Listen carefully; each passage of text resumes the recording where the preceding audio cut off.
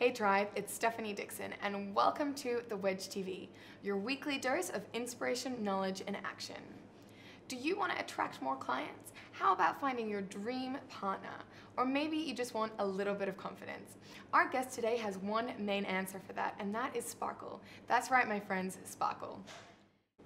Jean Smith is a cultural and social anthropologist, and her formula works so well that she's been featured in the Daily Mail, The Telegraph, BBC Breakfast, has written a best-selling book on it, and been invited to share her tips on TEDx.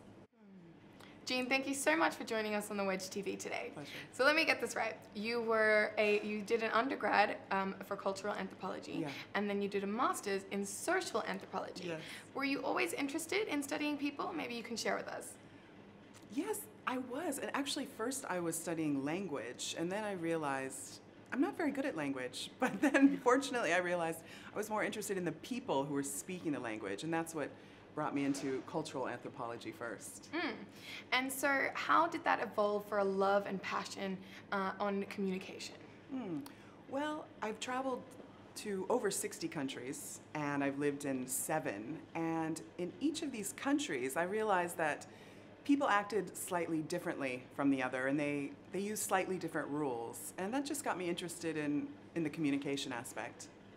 So what were some of these rules? Share with us. Well, I think one of the biggest is about whether a culture thinks being assertive and straightforward is important, or if they're more into the subtleties and what you don't say. For example, I'm originally from America, and the culture is very straightforward. What you see is what you get. People are pretty direct. And I've been living in England for the last 16 years. And again, in contrast, that's a culture what's a lot more subtle. It's what you don't say. It's dancing around the actual subject. Yeah, I think that's really interesting. It's so different and so interesting to see how people communicate differently in different countries and with different cultures. So is there a story of someone who's completely changed after your teachings and experiencing your knowledge? Well, I hope more than one person. But what I think is most powerful for people is they feel like they're born a certain way. For example, I'm just born not being good at learning names. That's just me, and forever that will be me. But I think a lot of people feel empowered, yes, that's the word, when they actually learn the skills and the tools that I use to help people. I think that gives people confidence knowing that, okay, I might not be good at learning names, but that doesn't mean that it's always going to be that way. I'll just practice and use the tools of my methods. So if we distill it down, what are the key components for better interaction? I kind of break it into 2 parts. It's about first having the right structure. So for example, names are imperative. It's about knowing the correct body language. So many people are interested in the idea of body language, but they're not actually using it correctly. For example, do your feelings change when I go like this? Well, maybe they do, because I basically just put a barrier between us. So it's thinking about the right structure, names, body language, and also being in the present moment, which I talk more about when I do coaching. It's a really important point. And then the second part is the sparkle. So it's adding that extra layer. It's making you memorable rather than just having a wishy-washy plain conversation and then both parties leaving. It's creating rapport and a bond with someone. So then there's different aspects to the sparkle as well. I love the idea of having a sparkle, and I think that definitely makes you for better interaction and a lot more approachable and fun and memorable, as you said. I think that's a really important part. So as you travel around the world, helping people in different cities, have you noticed any common themes over those travels and experiences? That is a good question. There are definitely commonalities, and I think one of the biggest ones is that people want to connect with other people. That's it. We're social beings. We're humans. But they always think that, ooh, if I talk to that person, I'm going to get a bad reaction. But the more people actually start the interactions, the more they realize, gosh, 95% of people are friendly, and they do want to have an interaction with you. But it's getting over that mind barrier that tells you, oh no, I better not do that. I'm going to get a bad reaction. Yeah, I think that's great. It's having those barriers and just making sure that you're really communicating and being approachable, I think is a really important part of it. So in your book, The Flirt Interpreter, you have 6 universal signs of how people show interest to one another. So what are they? Okay, so I've created an acronym called HOT APE to help us remember. So HOT APE stands for H, humor. O is open body language. As we said, it's being open, especially with the arms not crossed. T is about touch. And again, depending on the culture, touch will be more or less appreciated. But generally, this is a safer place, especially in Western cultures. And then to get more intimate and flirty, you touch the hand. Oh, move down a little. I liked that. Yeah, I thought you did. I could see that. Yeah, so that's touch, and that's how powerful touch is when used appropriately. A is for attention. Everyone likes to feel liked, so it's how much attention is this person paying you.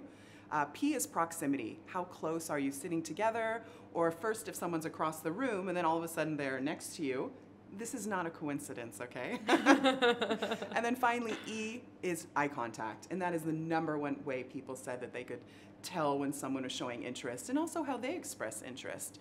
So the eye contact would be more intense, it would happen more frequently, and again, it's not a coincidence. If someone's been looking at you at least 3 times, they're doing it on purpose. Yes. Yeah.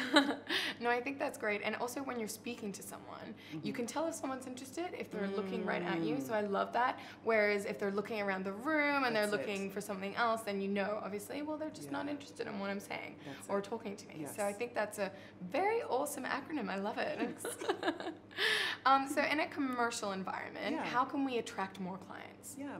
I think by being genuine and authentic is so important, and it's often overlooked. People are so busy trying to figure out what is this person going to like, or how should I act that this person will respond to it. No, it's about being genuine, authentic, and also interested in other people.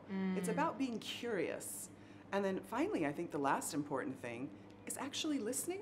So often we focus on being a good communicator, which means being good at talking. But actually, it's the listening, like you are right now, like in the moment, the active listening.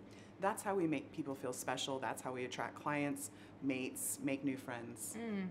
Yeah, I think something we touched on last night at the event as well when we were chatting is this idea of being present and not in the future tense. Right, and I think that's really important as well with everything you've just said. So being present, listening, engaging, I think, all of that is so interesting and on point. So what are some things that we can do today to be more likable? The first and the easiest is you just smile. Smiling. Smile. That's it. I mean, again, these things are so simple, but so underrated, and we don't do them. When you smile, you immediately just show that you're warm, you're approachable, you're open, you're a nice person, you won't reject the person. Just smile. Not to mention, it sends chemicals to our brain. It increases the reward center of our brain, and it makes us happy. So smile, and then just going back to what I said before, just asking questions, being curious about other people. Many people make the mistake of trying to get people to become interested in them. Instead, what you do is you become interested in other people, and then through reciprocity and liking, they'll be driven to also find you likable and want to find good things about you. Some amazing wedges of wisdom in there. I loved it. Do you have maybe a final one that's your favorite that you live by? Yeah, that is, first, not being afraid to be yourself. This is one thing that holds people back. Just, this is me, this is who I am. I really hope you like it, and I'm sure that people will. Just be yourself. That's a great one. Yeah, I love it. Well, thank you so much for sharing all your incredible tips with us today. So for everyone watching, what is knowledge without a little bit of action? Which one or maybe 2 of Jean's incredible tips are you going to implement today? If you loved this episode, we'd be very grateful if you could share it with your friends and subscribe to our YouTube channel. We hope you learned something today so that you can live more consciously tomorrow.